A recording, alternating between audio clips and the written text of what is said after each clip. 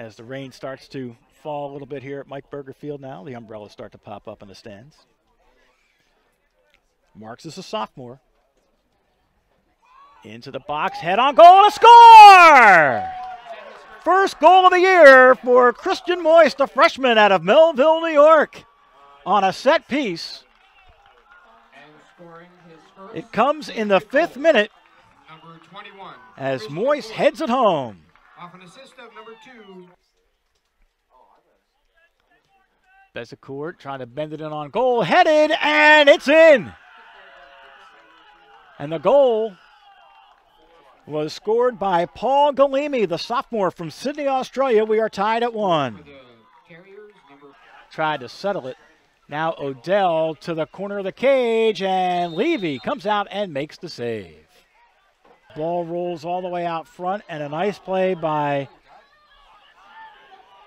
Dominic Falania to keep it away.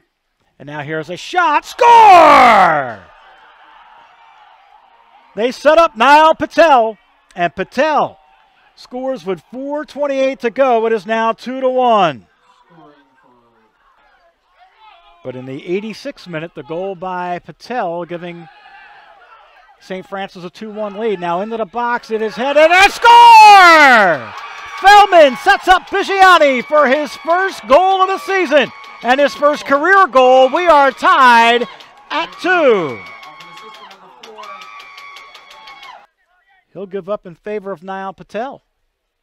So Patel bends it into the box. Corner saved. It was Paul Galimi who headed it on goal, and the Leopards' Gonzalez headed it away. Galimi looking for his second goal of the day. He scored on a header in the first half and almost got the game winner there. And it's the Terriers' Bezecourt who got a piece of it. It deflects here for Ncaa Patel. Patel has a player on side, plays forward for Bezecourt. Bezecourt on the wing, wants to get a shot away. It comes in, and Levy makes the save. Rebound is tipped away, and a corner coming up.